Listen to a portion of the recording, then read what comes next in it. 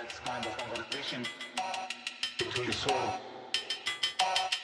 That's conversation to your soul and the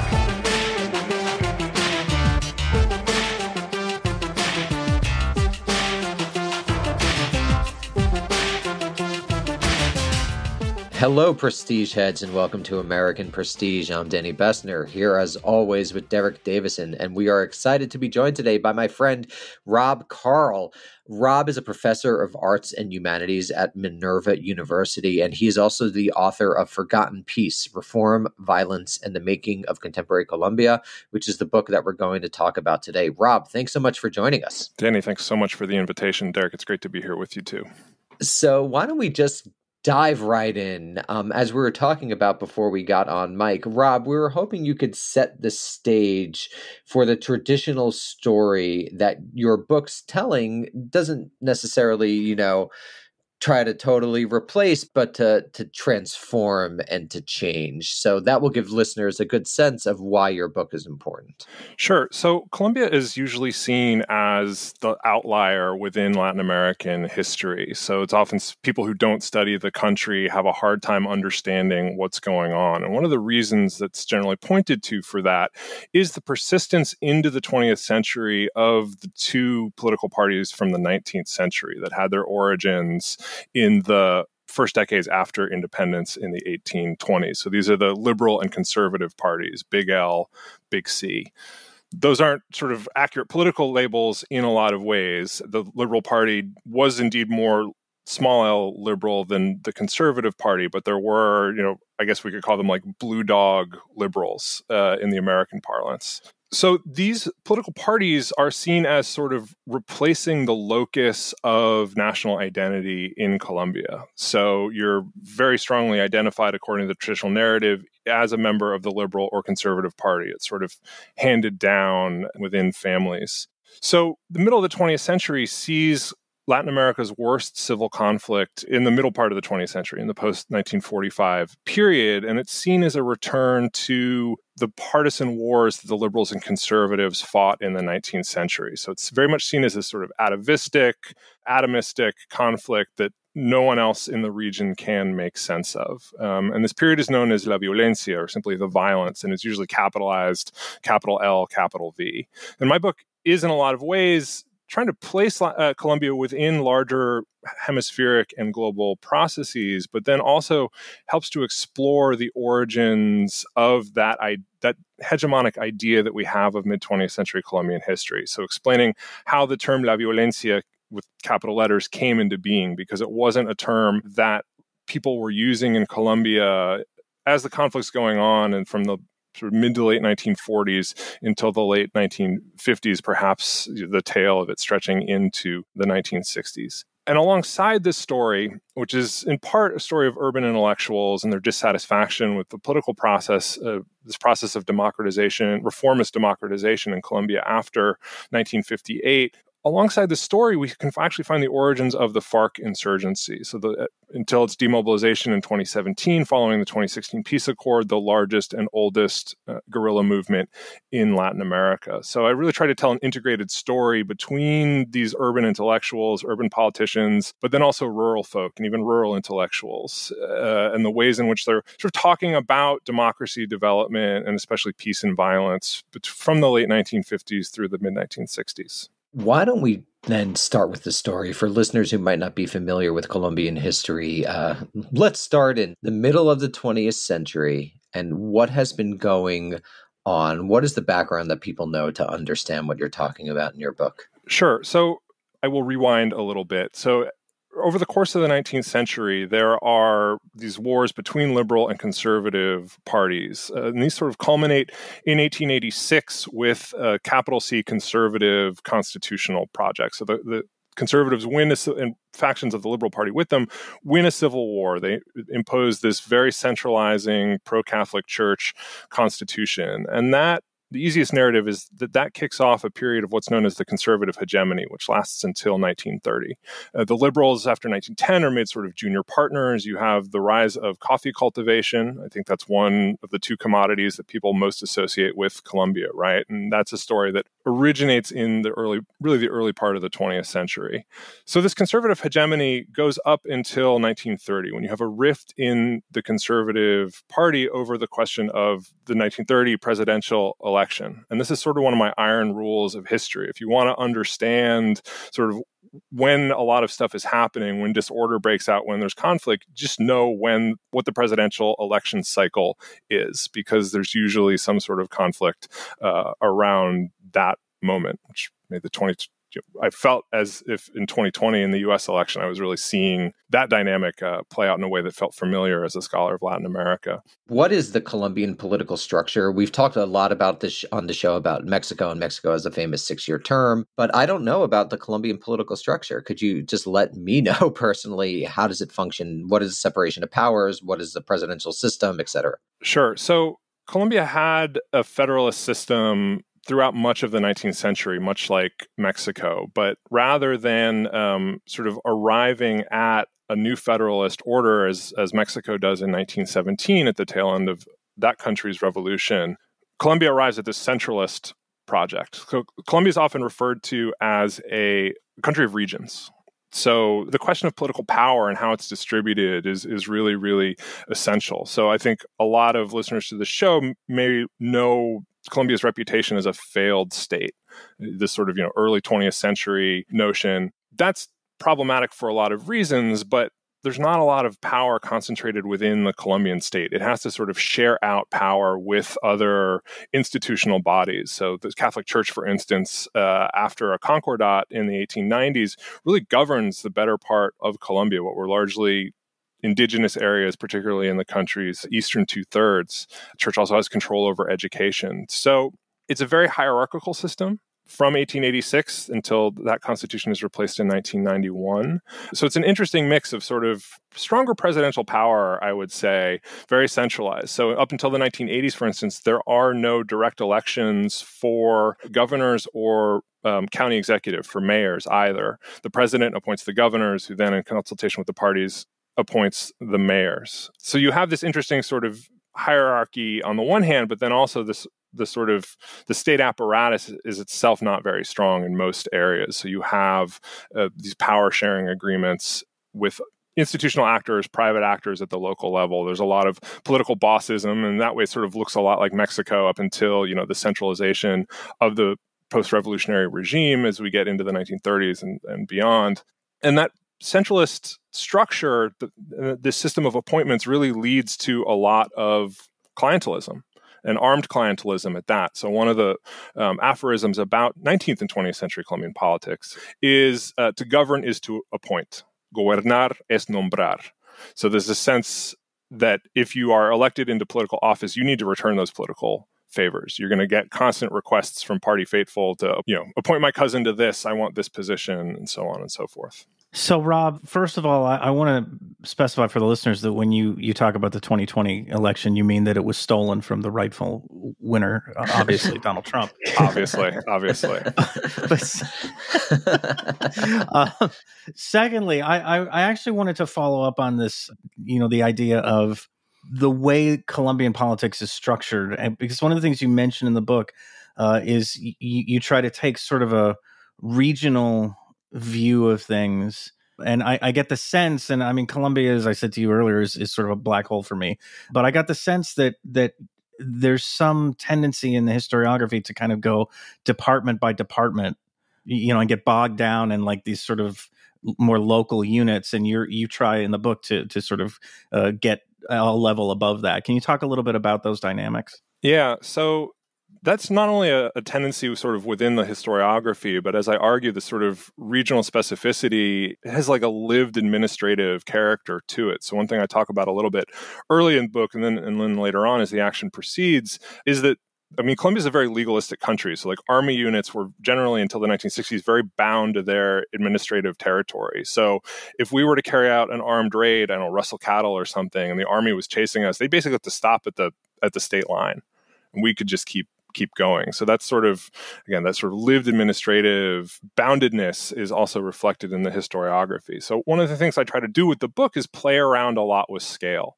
So treating the national level in two ways. One, as through the national state, in Bogota, and the ways in which the state is enacting policy, what's happening at the upper levels of politics, but then also national as in the sum of the regions. So I think this was a very helpful way for me to sort of get beyond the traditional historiography and account for what I was finding in the archive, which were all these stories that would have maybe traditionally been treated separately, but they're actually intertwined as people move across, people and ideas and goods move across these traditionally very bounded regions. So why don't we return now to the story that I so rudely interrupted, which I believe we're now in the 1930s. Right. So this conservative hegemony of the 1880s up until 1930 is replaced by what's known as the Liberal Republic. So the Liberal Party comes into power from 1930 until 1946, so 4 presidential cycles. And to go back to the comparison with Mexico, Danny, this, in a lot of ways, the Liberal Republic looks like sort of a light version of what Cardenas is doing in Mexico. So you have an inward-looking industrialization policy, not on the scale of what Mexico or Brazil or Argentina is doing, but actually there's a sort of, relative to Colombia's own terms, there is a lot of economic development, industrialization, which leads to urbanization, new groups within politics, sort of a lumpen proletariat that doesn't fit very well into the traditional party structure. A different way of saying this is that universal male suffrage is enacted pretty early in Colombia in the 30s. So you have this new base of voters that the Liberal Party tries to mobilize in its favor. You also have labor unions brought onto the scene under the Liberal administration. So the Liberal Party is really trying to build sort of maybe a new, what FDR was able to do with the New Deal in terms of building a popular and lasting base of support. And this drives the conservatives insane. You also see there's a constitutional reform in 1936 that reestablishes the separation of church and state, which had been in the Constitution before 1886. It was then taken out by the conservatives. A lot of the global politics that people know from the 1930s, so the rise of communism especially, less the rise of fascism, the Spanish Civil War, actually the influence of the Mexican Revolution as well. These are seen by conservatives especially as signs of what Colombia has ahead of it. So you have sort of a radicalization of an increasingly disciplined conservative party under the leadership of Laureano Gomez, whose nickname is the Monster. And he is this sort of brilliant orator and intellectual. His family runs a newspaper. He'd been a thorn in the side of his own party elite, the prior generation in the 1920s, and he's really driving a lot of the polarization. And it's not sort of two sides-ism. It is really the radicalization of the right-wing party. So that's increasingly the story in the 1930s and the 1940s.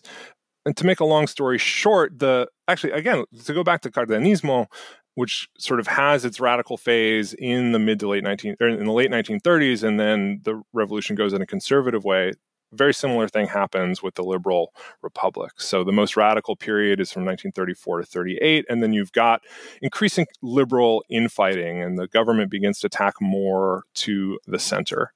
Actually, one thing Laureano Gomez talks about is election fraud. So he talks about 1 million fake voter IDs and the fact that the Liberal Party isn't legitimate because it's been elected by fraudulent means. See, I bet the governor of Georgia didn't take his phone calls either, probably.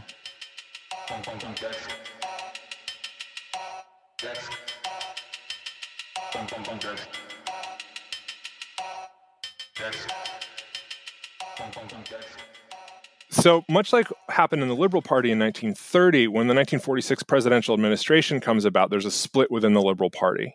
They poll, it's like 250,000 more votes than the Conservatives, but because it's a split ticket, the Conservatives return to the presidency for the first time in 16 years.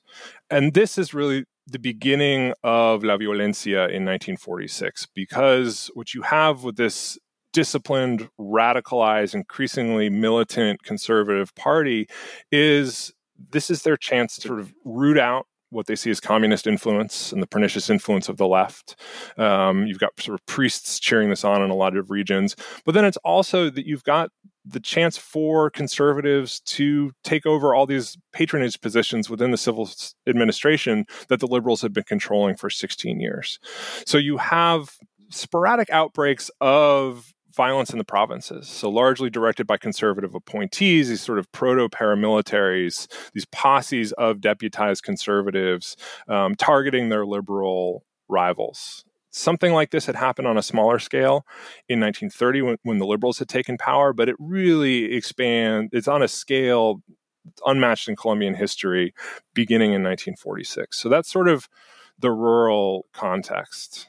What is Colombia's relationship to the United States during this period? Yeah, Colombia is, throughout the 20th century, one of the United States' most reliable allies. Well, I should say after the 1920s into the 1930s. Panama had been part of Colombia up until 1903, and there's this the final big civil war between the liberals and conservatives happens between 1899 and 1902, and that sort of allows Panamanian political elements to launch their own political project, their project of nationhood that's supported by the United States. So Panama secedes from Colombia in 1903. So there is a fair amount of ill will toward the United States. The U.S. pays an indemnity to Colombia in the 1920s, which sort of paves the way for better relations and also helps kickstart some of the economic development that's then going to continue in the 1930s.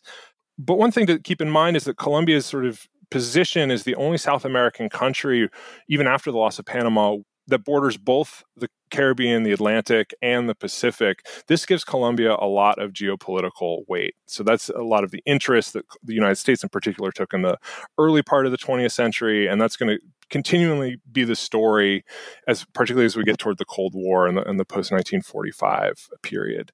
And it's geopolitically important, I think, in different ways too. Like, it's a reliably Catholic country and sort of the institutional hierarchy. So when the Vatican needs to get something done in Latin America and sort of launch a conservatizing project like shutting down liberation theologists in Brazil, they're going to lean a lot on the high clergy in Colombia. Similarly, when Ratzinger became Pope Benedict, the guy who replaced him as head of whatever the Inquisition's called today was a Colombian. So Colombia has this sort of hemispheric role in a bunch of different forums.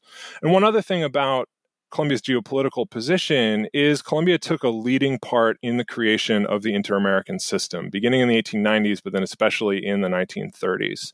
So the first Secretary General of the Organization of American States, which is set up in the beginning of the post-war period after 45, the first Secretary General of the OAS is also president of Colombia during the first half of the period my book looks at after 1948, and he'd been acting president toward the end of the Liberal Republic as well. So Colombia is committed at the founding conference of the United Nations, at the founding conference of the OAS. It's really committed to self-determination, non-interference, and sovereignty. And there are ways in which these sort of ideologies sort of lend themselves to the cementing of U.S. hegemony, even if the Colombians sort of see them in a different light. You know, in some ways, it's sort of a diplomatic counterpart to the economic story that Chrissy Thornton tells in her book. And I know she's been a guest on the show. So why don't we start now in 46, and you're moving now to the urban story. And one of the things your book does is integrate the urban and the rural. I think that's a major contribution that it makes.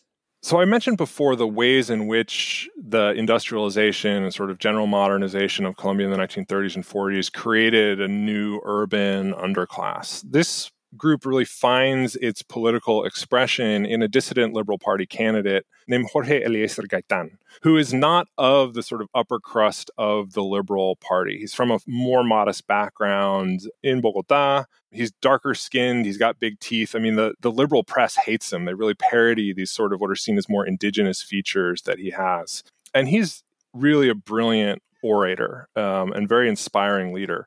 So among his more popular phrases is the people are superior to their leaders. I am not a man, I am a people. No soy un hombre, soy un pueblo.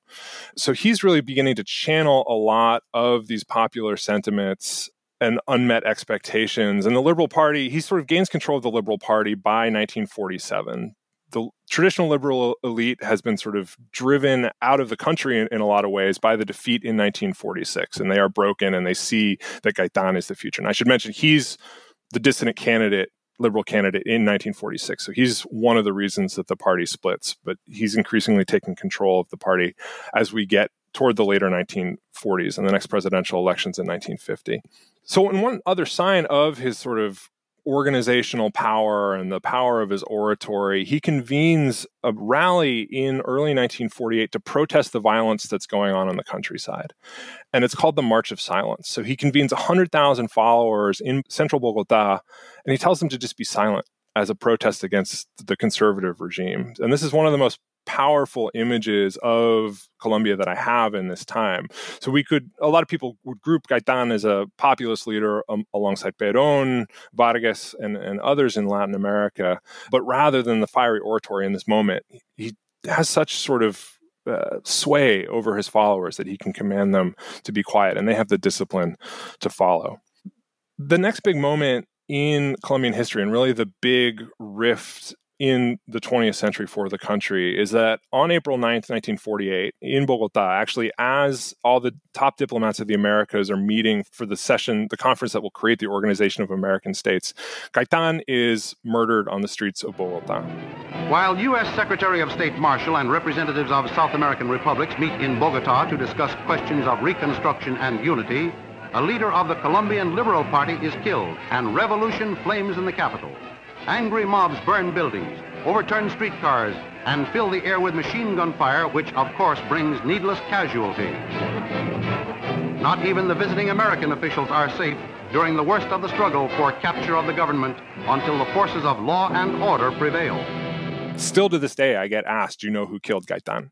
I think the the general understanding now, it was the man who shot him was sort of a deranged conservative fanatic. But Gaitan is shot on the street, and this sort of whisper goes around the city that grows into something louder. Mataron a Gaitan. They killed Gaitan. And the they here is both the conservative regime, but then also the liberal elite, the liberal oligarchy that Gaitan had also been very critical of throughout his career. So following Gaitan's assassination, Bogota experiences the largest urban riot in the history of Latin America, what's known as the Bogotazo, or sort of the Bogota explosion. There's looting and rioting. There's a sort of incipient attempt to seize political power, but the army manages to fight that off and drive Gaitan's followers away from the seats of power. A lot of the city is sacked and burned. Actually, Fidel Castro is in town as a young Cuban law student to attend this meeting that's going to produce the OAS. So it's rumored for decades afterwards that the Bogotazo and Gaitan's assassination were a communist plot, and hey, look, this Castro guy is there. There must be something to this. What also happens, and here's where the urban and the rural stories really begin to come together, is that news of Gaitan's assassination is broadcast over the radio, and his followers hear it out in smaller cities and towns throughout the country, and they rise up against the conservative establishment and its allies. So you have some priests around the country are murdered by Gaitan's followers in the hours that follow. There's the siege, essentially the creation of Soviets, worker peasant Soviets in some industrial centers and sort of medium-sized cities around the country. This leads to a massive response from the Colombian state. So the liberal elite isn't really able to step up in a way and take control of this nascent popular power, which allows the conservative government to step in. So you see an explosion in repression beginning in the aftermath of Gaitan's assassination. Why aren't the liberals able to take control? Because it seems to be a story of liberalism across borders. I was wondering what you think. Yeah, I think they really sort of are fearful of popular power. In a lot of ways, they're not positioned because they're so divided. So many of them are outside of the country. Not a lot of people would have listened to them, and there's also not sort of the organizational capacity to keep this movement going. And the small Communist Party is also caught by surprise by this, and in a couple isolated places is maybe able to give some coherence to these provincial uprisings, these urban uprisings throughout the country. But it's really sort of a spontaneous mass movement that no one's able to channel. So 1946 is the date that a lot of people would cite as the beginning of La Violencia, and it really increases in scope after the Bogotazo and Gaitan's death during this period of conservative blowback. The numbers are still a little unclear. I think sort of a around 200,000 people were probably killed in Colombia between 1946 and the late 1950s. And hundreds of thousands, if not millions, were also forcibly displaced from predominantly rural areas. And this is one of the other stories that my book tries to tell. Colombia today, since the mid-1980s, has one of the largest populations of internally displaced people as a result of the contemporary armed conflict. If we look at Colombia in the 1940s and the 1950s, we actually see maybe a rate of forced displacement as a total percentage of the population similar to what we're seeing today. So these questions of mobility are, to me, really central in a way, even beyond sort of the death and the physical destruction that we often think about in reference to la violencia. To me, it's really a crisis of mobility as well. Great. So I know one of the major contributions of your book is that you focus really on the creation of the FARC. I guess that's in the 60s. So do you want to tell us the story of what happens in the late 1940s and early 1950s, or are we ready to skip all the way to the 60s? Well, no, we can sort of walk that story through because there are some continuities from the violence of the 40s and the 50s into what's seen as the contemporary conflict. So these are a couple other big narratives around violence in Colombia. So some people talk about a 50-year civil war beginning in the 1960s with the formation of the FARC. Some people even place more emphasis on the continuities in violence. So sort of say from the moment Gaitán was shot until today, Colombia has been a violent country. So one way we can talk about continuities at a micro scale that has a lot of narrative potential, some explanatory power as well, is this young liberal in Colombia's western coffee zone who's born Pedro Antonio Marin in 1930, the year of the Great Liberal Victory. And he's sort of a middling provincial liberal in the 1930s and as he's growing into manhood in the 1940s. And he's grown up hearing stories about the ways his liberal family members, his ancestors had fought in the last war, liberal conservative war of the 19th century. And he's sort of moving from town to town as a salesman in the late 1940s. So he's sort of caught up in this conservative backlash that follows the popular uprisings after Gaitán's assassination. So he's sort of jumping ahead from town to town as these sort of conservative posses move through and are attacking and murdering liberals and burning liberal towns. And when Laureano Gómez wins the presidential election in 1950, because in 1949, to prevent the liberals who still held control of Congress from expelling him from office, the conservative president declares a constitutional state of siege. And this is really an important legal and political mechanism in Colombia from the 1940s up until the 1980s, site of a lot of political protests, legal thinking, and so on. So the liberals are sort of blocked out of the public sphere from the end of 1949 and for nearly a decade until 1958, sort of the moment my book really begins. Laureano Gómez wins the 1950 presidential election uncontested.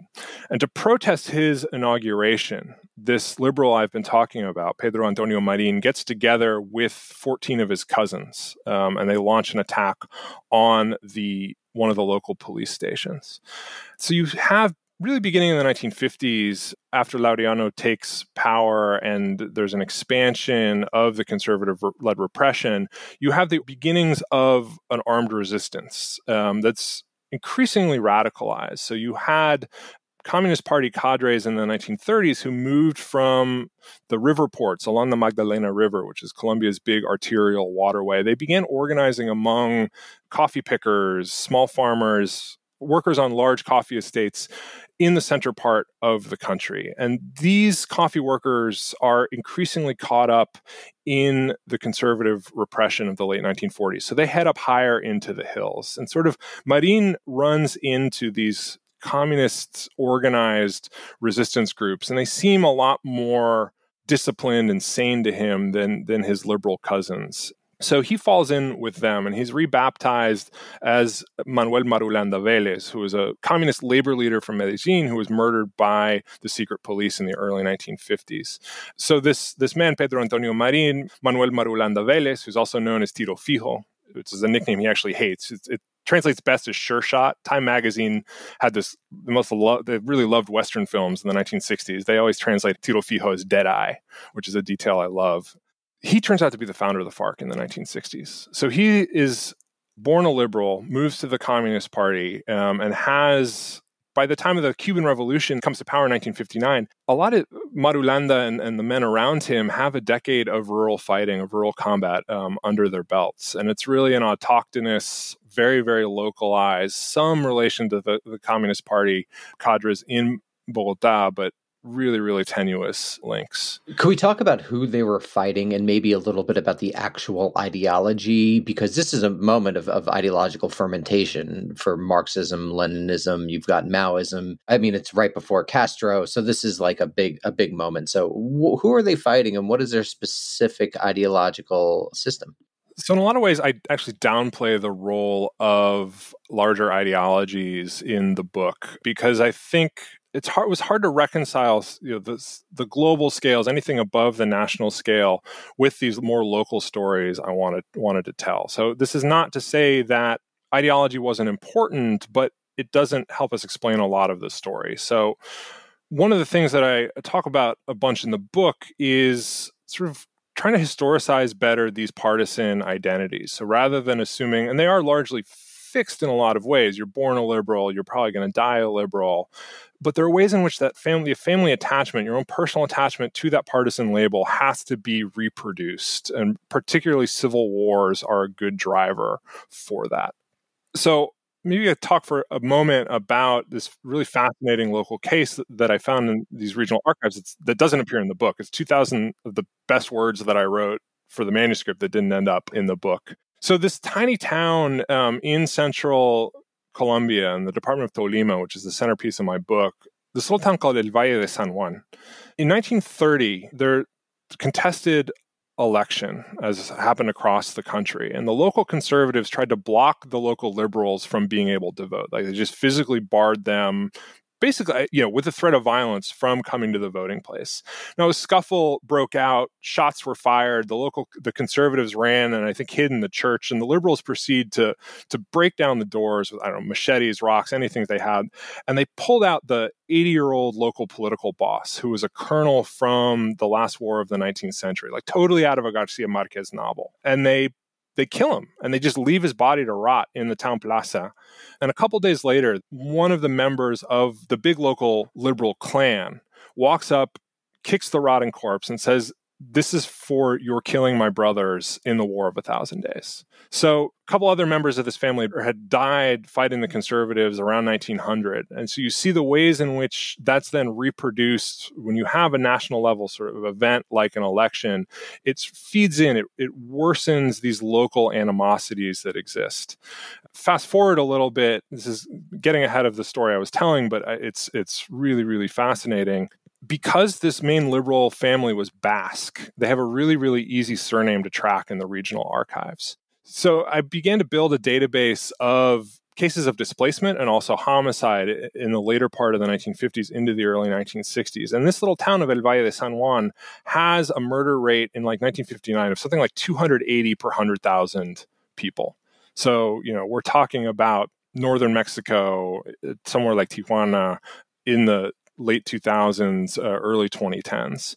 A lot of the liberals who were being killed in this municipality in the late 1950s had been forcibly displaced from their homes, and they're trying to return to their farms in the late 50s. And they're being targeted by a lot of the same conservatives who had driven them off their homes. These family feuds, sort of Colombian Hatfields and McCoys that I was able to trace back to 1930 and then back to 1900. And I have petitions from these displaced liberals about their desire for guarantees from the central government to return home. I can tell you how many signers of those petitions were murdered over the subsequent 2 years. So even more members of this originally Basque family are murdered in the late 1950s. As a side note to this story, I found these in the archive 10 years ago when I went to the regional capital. Right after I was there, a woman and her 2 or 3 kids were murdered. Someone rolled a grenade into their house and then shot at them as they tried to flee. Supposedly that hit was ordered by a member of that same liberal clan in a dispute over cattle rustling. So that shows us sort of the depth of sort of local political power and also the ways in which sort of these local feuds feed into national political events over the course of the 20th century. Not constant violence, but at certain intervals. So what are the explanations for this sort of violence, even though that story you just told took place in 2012? Is there such violence in the 50s and for other particular moments, like you just mentioned, throughout Colombian history? So this is where we might point productively to the existence of ideology, these sort of radical Catholic strands that sort of take hold of the conservative party in the 1930s and 40s, feed into these local disputes over patronage, these existing local feuds between liberal and conservative families. But then you also have the repressive apparatus of the state. So I talked before, when I was talking about Marulanda, about these liberals and some communists who sort of fled deeper and deeper into the mountains of Colombia. There's a military coup in 1953 that dislodges Laureano Gomez from power. And there is a pacification effort in various parts of the country. So there's a bit of a lull in la violencia from 53 to 55. But then there's an massive military campaign against some of these coffee-producing communities in 1955. And it's absurd. The Colombian army is using tanks in this very mountainous region. The State Department refuses to sell them napalm, so they sort of have to concoct this homegrown napalm that they're launching against this popular movement. And those groups are then going to flee even deeper into the mountains, actually down out of the eastern Andes, down into more of the lowland areas in the eastern two-thirds of the country.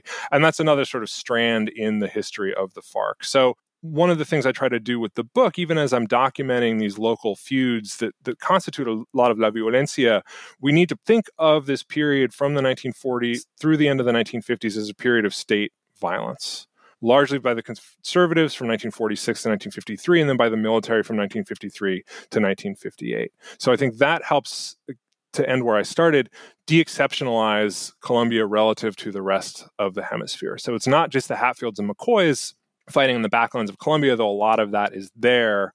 You also have massive state violence similar to what you'd see throughout decades of the 20th century in other parts of Latin America. So, Rob, I think we're in a good place to stop, because we're getting now to the kind of period, to definitely the period that you spend the most time discussing in the book. But I do want to kind of take us out of the military government. So if you could talk a little bit about the kind of winding down of the military government, the 53 to 57, which sort of coincides with the political effort to end this period, La Violencia, and how those things played out through the mid-1950s.